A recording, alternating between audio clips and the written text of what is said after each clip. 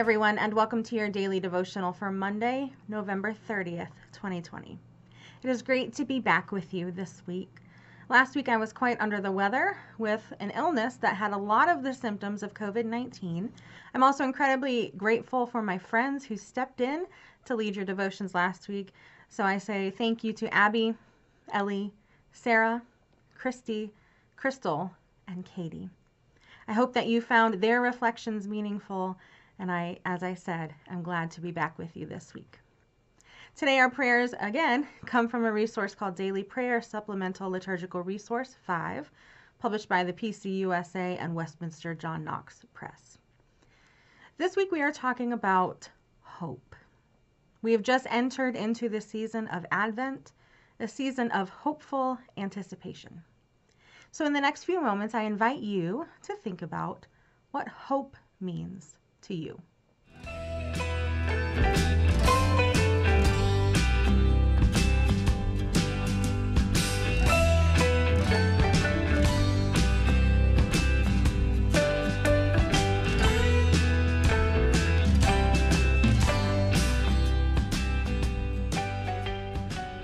Our word from the psalmist today is Psalm 79, verses 8 through 13. And all of the readings today are from the Common English Bible. Listen now for God's word to us. Don't remember the iniquities of past generations. Let your compassion hurry to meet us, because we've been brought so low. God of our salvation, help us for the glory of your name. Deliver us and cover our sins for the sake of your name. Why would the nations say, "Where's their God now?" Let vengeance for the spilled blood of your servants be known among the nations before our very eyes. Let the prisoner's groaning reach you. With your powerful arm, spare those who are destined to die. Pay back our neighbors 7 times over, right where it hurts, for the insults they used on you. Lord, we are, after all, your people, and the sheep of your very own pasture. We will give you thanks forever. We will proclaim your praises from one generation to the next. Let us pray. God, we are your servants, and we look to you for direction. Bless us in your mercy, that we may endure all that comes our way for the sake of Jesus Christ, our Lord. Amen. Our Old Testament reading today comes from the prophet Micah, chapter 4, verses 1 through 5. Listen for God's word. But in the days to come, the mountain of the Lord's house will be the highest of the mountains. It will be lifted above the hills. People will stream to it.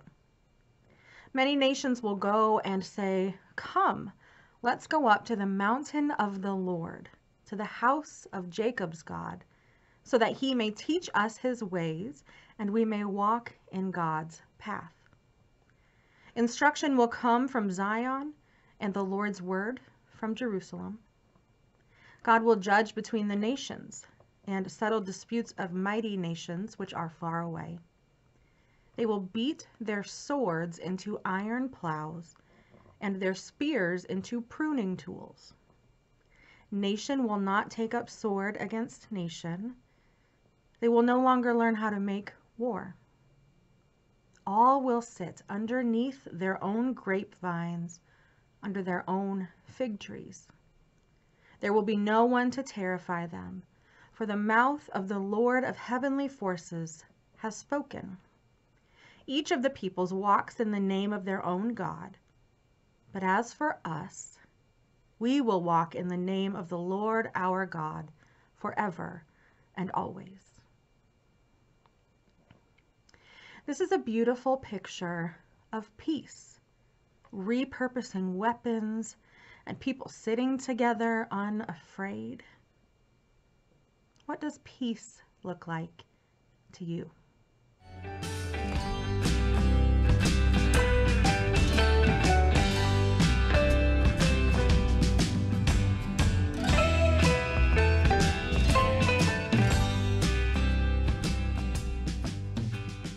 New Testament reading today comes from Revelation, chapter 15, verses 1 through 8.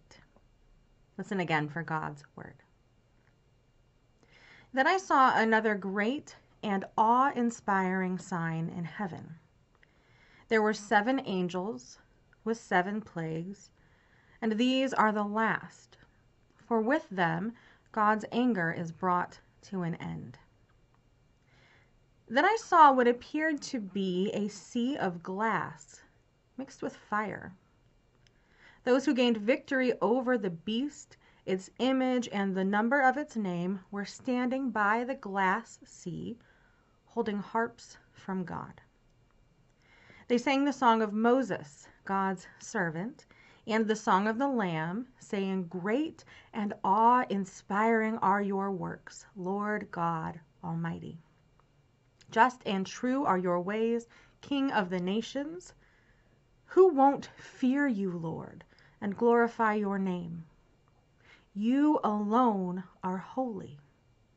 All nations will come and fall down and worship before you, for your acts of justice have been revealed." After this I looked, and the temple in heaven, that is the tent of witness, was opened. The 7 angels who have the 7 plagues came out of the temple. They were clothed in pure, bright linen and had gold sashes around their waist.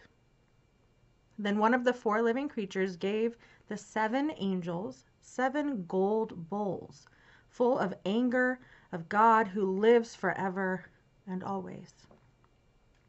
The temple was filled with smoke from God's glory and power, and no one could go into the temple until the 7 plagues of the last 7 angels were brought to an end.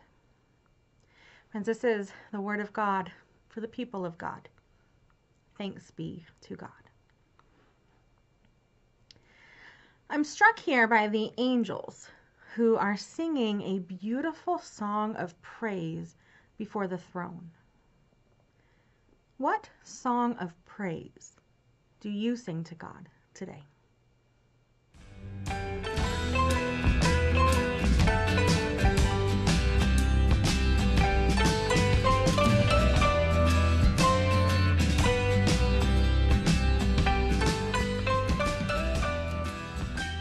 Let us pray.